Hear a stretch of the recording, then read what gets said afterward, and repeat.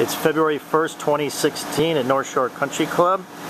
Just want to do a real high-level quick review to kind of document the early stages of some of the experiments we're conducting in the greenhouse here. I'll go step by step, but the overall purpose of this study is to try to better understand what options there might be in putting green construction in the sense of Rootzone amendments.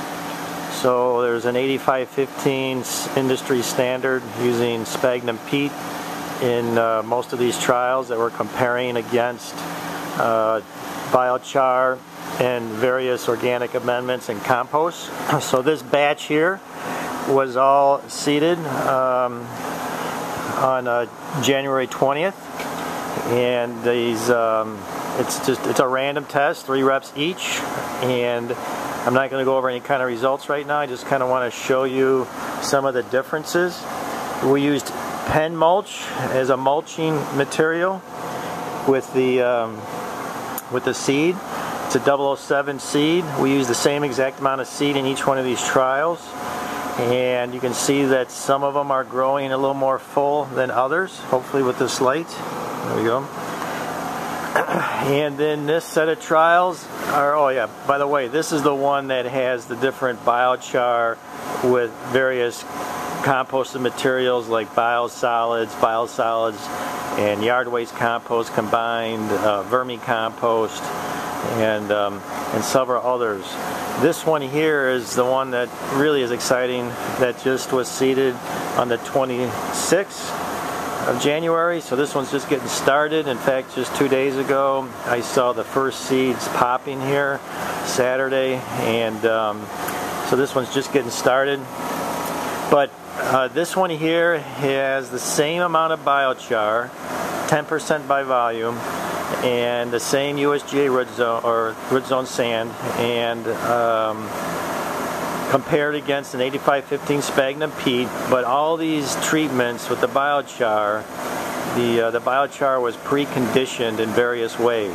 So all the biochar was preconditioned in the same way, in that the same amount of fertilizer with a little bit of a carbon energy source. The biochar was pre-soaked in that for several hours, and then for 48 hours each one of these reps, again there's 3 each, has different biologicals added to the biochar. So basically what we're doing here is testing which biologicals enhance plant health and vigor, and perhaps even drought stress later on, or drought tolerance I should say, and which ones play nicely with the biochar. And I'll show you an example of the biologicals here in a minute. So that's one group. It's the second group. Over here is just a side-by-side comparison. What we tried to make was some kind of method that we can actually see the roots growing through the plastic, like a rhizotron, and it's really hard to see the difference. But this one here is a 5% biochar, 10% vermicompost, compared to the peat moss 8515. The P stands for the peat. You can see on the top certainly there's a growth difference, but we're really trying to document what's happening more so underground. So these are old windshields from golf carts that were cracked, that we salvaged and made these little rhizotrons. So there's 4 inches, here I'll unwrap this, there's 4 inches of pea gravel at the bottom with a drain tube, and then a 12-inch Rootzone. So we're trying to really mimic what you would see in a USGA green. Oh my goodness, you can see the roots. I wonder if you can see that in here.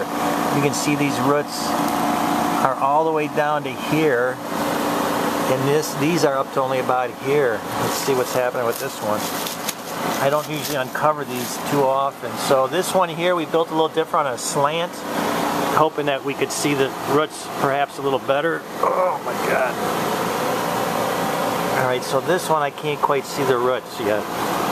But again, this side here is the peat, this side here is the biosolid. So this is the industry standard compared to a biosolid vermicompost. This is excellent. This is the first time I really got to see this, but you have to look really close. I wonder if you can see it on this lens. So right about here is where the peat moss rooting stops, and this one here looks like it's all the way down to about here. Okay, so now this is another series of tests, just a side-by-side comparison. 8515 peat, seeded January 5th. This is a 5% vermicompost, 5% biochar. And what we're trying to do here is grow this hydroponically in hopes that you can see how dark that water is from the organic amendments versus the peat, much clearer. So we're trying to get this so the roots grow through this felt-like material into the water, aerated water that has the, let's just say, the enhanced biology with the vermicompost biochar versus the weak biology, if you will, that the peat tends to offer. And our hope is that you'll see roots growing through this, and they're just starting to peek through. Maybe you can see those little white root hairs. So our hope is that we can pick these up and compare side by side what the roots are doing. Then over here, this tape's getting long, but here is our bank of biologicals. There's all kinds of them here. Some of them are geared towards thatch reduction. That's a keen interest in mine. So you've got different white fungi, some bacteria.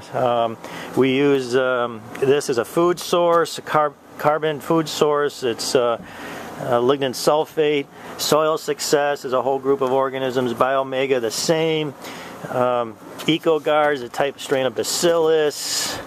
That's a kind of a compost tea. Rhapsody is another strain of bacillus. This one's a vermicompost extract tea in here from Terravesco.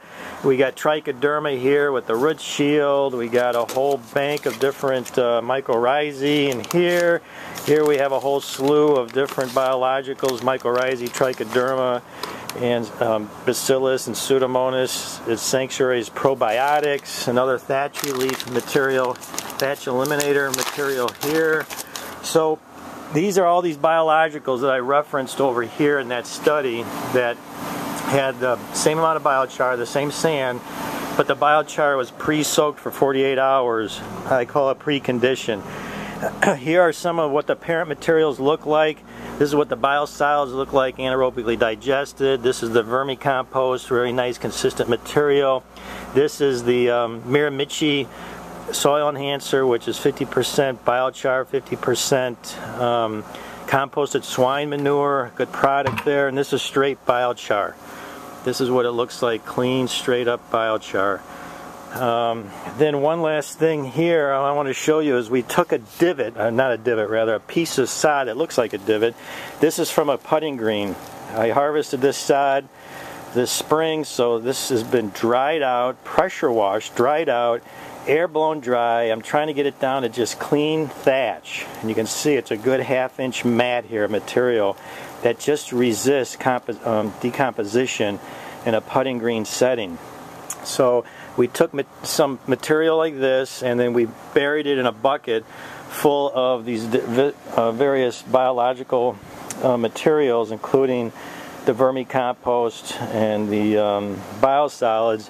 So you can see we got a great amount of fungal biomass happening here. But what's fascinating, the whole idea of this, by the way, is to find the organisms that will find this organic material as a food source and break it down.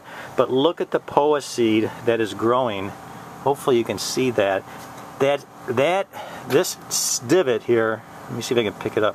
See this? I keep calling it divot, but it's really the same thatch that looked just like this. I took a piece of this, I buried it in here, and kept it moist, and then all these biologicals started to grow and colonize it. You can see here.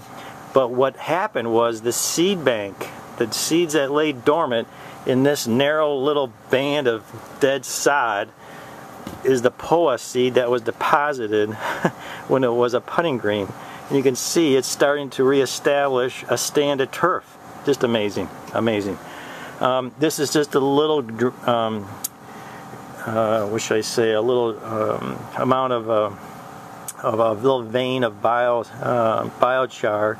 I'm also wanting to see if this biochar will become colonized with this biology as well. You can see this is some kind of moldy fungal biomass, and that's really what I'm trying to focus on.